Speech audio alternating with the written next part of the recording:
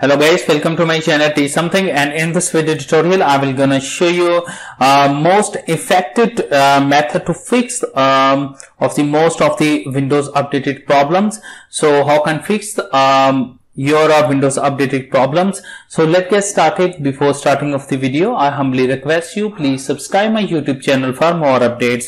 So let's get started. Okay guys, first of all you can go to your start menu and go to your settings. Go to your settings, and after doing this step you can go to your Windows updatings and go to your troubleshoots, and you can also check a Windows update troubleshoot. So at this time I am not facing any type of error. So the second is that go to your My PC, go to your C drive and go to your Windows. After doing this set, you can go to your and find out a software distribution. So scroll down and find out a software distribution.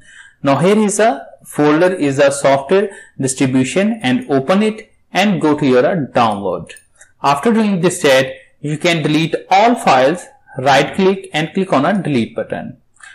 After doing this set, the third method is that you can go to your CMD and go to your command prompt. Type a CMD and run as administrator. Click on a yes button and open a command prompt. Now you can type a sfc /scan now and press enter button. After doing this step, the scanning proceedings or verification procedure will be started. It is required of a few minutes to complete this process. After completing this process, restart your computer, and I am sure that after doing this step your problem has been fixed. So, and the next method is the most important and most effective methods. You can go to your control panel. You can go to your settings, go to your update and security, and after doing this step, scroll down and you can go to your advanced options. Okay guys, you can click on advanced options.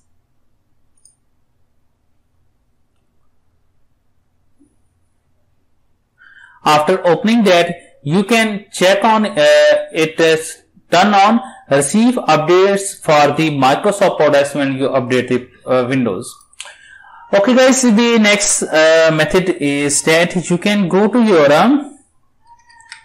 control panel and disable proxy connections. After doing this, go to your network and internet, go to your internet options, and after doing this, go to your connection options. After doing this, you can go open a LAN settings.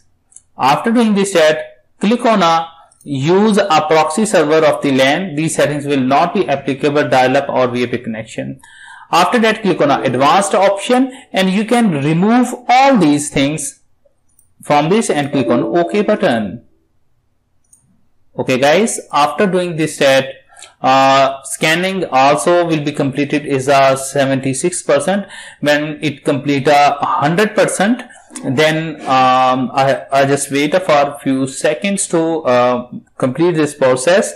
So it's required of a few minutes to complete this process. And after doing this step, after completing this process, you can restart your computer, and I'm sure that after doing this step your problem has been fixed. So now you can see data verification will be completed, and you can close it and restart your computer. I'm sure that after doing this step your problem, all updating problem fixed. Thanks for watching, and please subscribe my YouTube channel.